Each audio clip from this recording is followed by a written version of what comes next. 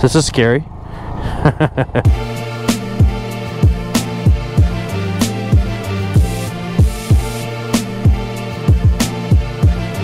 I really love the Honda Monkey 125, and I've been wanting to ride this thing again for a long time, and another shop, Lakes Honda in Rotorua, reached out to me and said, come give it a go.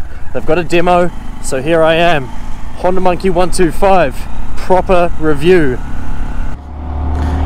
Well, this feels familiar. 179 kilometers on the clock, and this is, well, I guess it's going to be a 2021 Honda Monkey 125, but in reality it's actually not probably built in the last year or so. It's probably an old 2018 or 2019 production model. I'm pretty sure they slammed a massive amount out then. I could be wrong though. Well, I'm already 100% convinced about the awesomeness of this motorcycle. It is now up to me to impress you and see, is it worth the money that it's retailing for in New Zealand or in your country? And this is the perfect environment for the Honda Monkey 125. It's exactly what it's meant for. I'm in 4th gear, just cruising along at 55 kilometers per hour down the main street.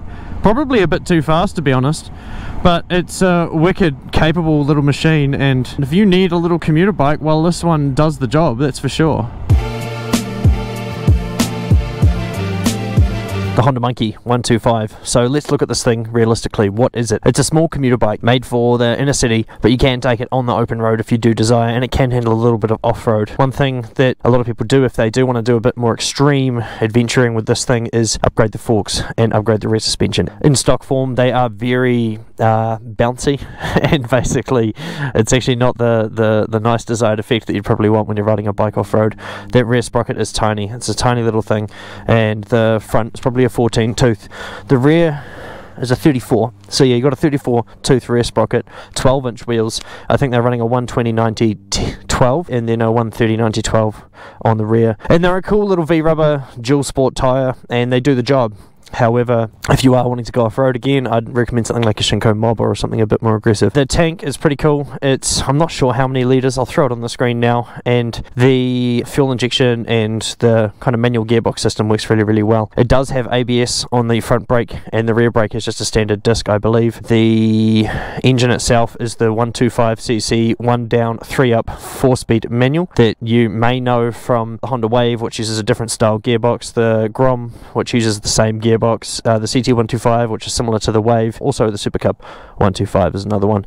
The high front fender does make for some good ground clearance if you are going to take it off-road, and same with the rear high fender, and you got LED lighting all around. So overall this is a wicked machine, and it does its job perfectly. As you can see here, we've just got standard Honda controls. You've got your high and low beam switch, you've got your horn, and you've got your indicators, kill switch and electric start on the other side there. If we turn on the speedometer, this is your startup sequence. Just goes through a few different displays and then comes up to your primary display, which is always there when you're riding, showing your fuel level, your speed, and also your distance. You can hit the select button, the bottom one, to go from trip A through to trip B, and I think set is purely just there to reset the trip A and the trip B. Yep, absolutely. One thing it does have, which is pretty cool, is if we rip those keys out, is you've got the set unset button. So if we hit set, that means it's locked, and if we unset, cool, and then you've also got the answer back feature. So you set it when you're stopping and going somewhere. It makes a little bit of a noise to try to deter someone from taking it from you. If you hit the answer back button, you hit that button, you're not sure where your bike's parked, you know, you're just confused, you've been off it for a few hours, you can just hit the answer back button and it will let you know where it's hanging about. So that's a cool little feature. As you can see on this remote here, set, unset, and answer back. How does it handle slightly adventurous terrain? It's 100% fine. It doesn't mind it, I don't mind it, but I just want to show what this thing can do and what it is capable of. And yes, I almost slid out just then. So maybe these tyres aren't the best for off-road. Yeah, see, it fills up the cracks instantly and then you just slide without hesitation. Yep, the back's quite full as well. Okay. Shinko mobbers would probably do a whole lot better. First gear, we'll just jump into second so we're not so jerky on the acceleration. And yeah, this is just pick a line and it can handle it. It doesn't feel like it's bottoming out too badly.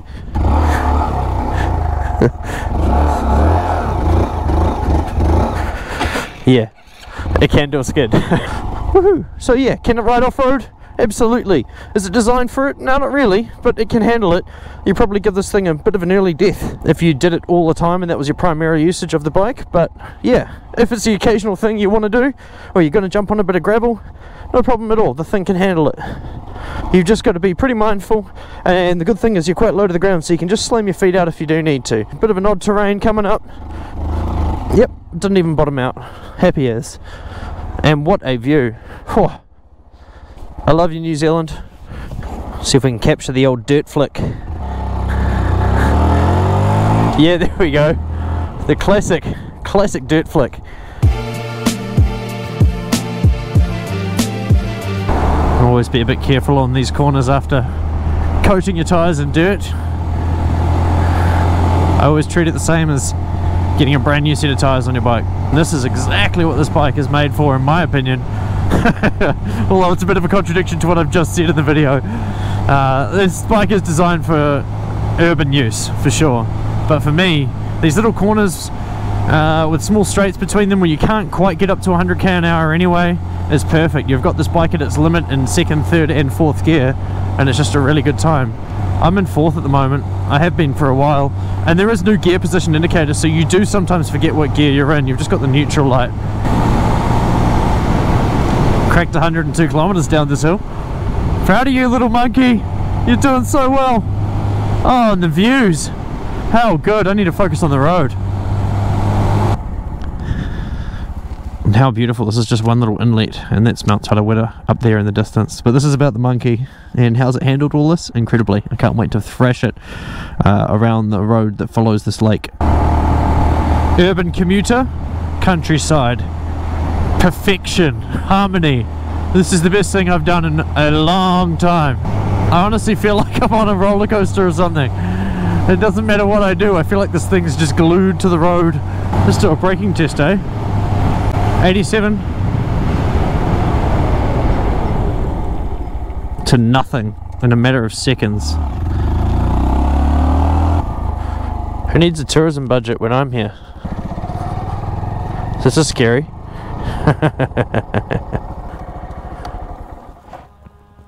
Honda Monkey 125, New Zealand.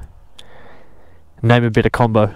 Well, here we are, me and the Honda Monkey 125 sitting beside a lake in the beautiful North Island of New Zealand. This is Lake Tarawera, and the Honda Monkey 125 has brought me here all the way from Rotorua city centre, and I've had the best time riding this thing. It's got such a nimble short wheelbase. It feels like you can just throw it into corners, and no matter what trouble you get yourself into, it feels like you're always going to be able to get yourself out of it. And to be honest, that has been the case today. Any situation you come into, maybe too hot into a corner, you feel like, oh, this is gonna, no, you just use the brakes and you're sorted. The ABS is really effective on the front. I haven't been able to trip it out and make it not work. It's been doing its job every single time, and to be honest, it hasn't really had to be used. The rear disc just adds so much stopping power to this thing.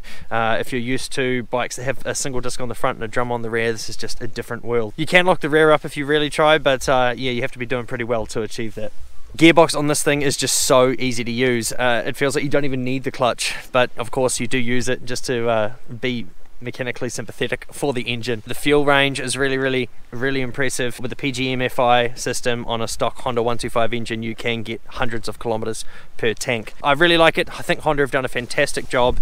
You know, when this bike first came out, I kind of didn't really see the point of it, but now I've ridden it 2 or 3 times. I really do understand it. It's almost 3 years to the month that I first laid my eyes on a Honda Monkey 125 at Clubhouse in Bangkok, and ever since then, every time I see the reasoning for it, I see a few people that have bought it throughout New Zealand, and they've had an incredible time riding their bikes both on-road and off-road. This thing is capable for riding around the world, for riding to and from work, or just going down to the shop to get a couple of things you forgot for tonight's dinner. You can do a few things to tickle them up. You can modify the suspension, upgrade the suspension, you can change the exhaust pipe, you can change your handlebars, you can put different tires on it, and there's a lot of things you can do. But for me, in stock form, this bike is more than good enough. I've had the most amazing time. Thanks Lakes Honda for letting me adventure on this bike. I'm going to go thrash these back roads here a couple more times, and but apart from that, that's about it. If you haven't ever had the chance to ride a Honda Monkey 125 and you do get the chance, jump on it and you'll know exactly what I mean. If you get off without a smile on your face, well, that's on you, not me. I know I said this was meant to be the end of the video, but I can't stop riding it. It's so much fun. Woohoo! I feel like a kid in a candy store. Look, Mum, no hands. And it can handle it fine. What a smooth, awesome, perfect, comfortable, well-built little machine. Go buy yourself a Honda Monkey. There we are, Lakes Honda and Rotorua, the place to come if you want a Honda Monkey or anything else Honda. How awesome. Thanks so much, guys. The blue looks good, doesn't it?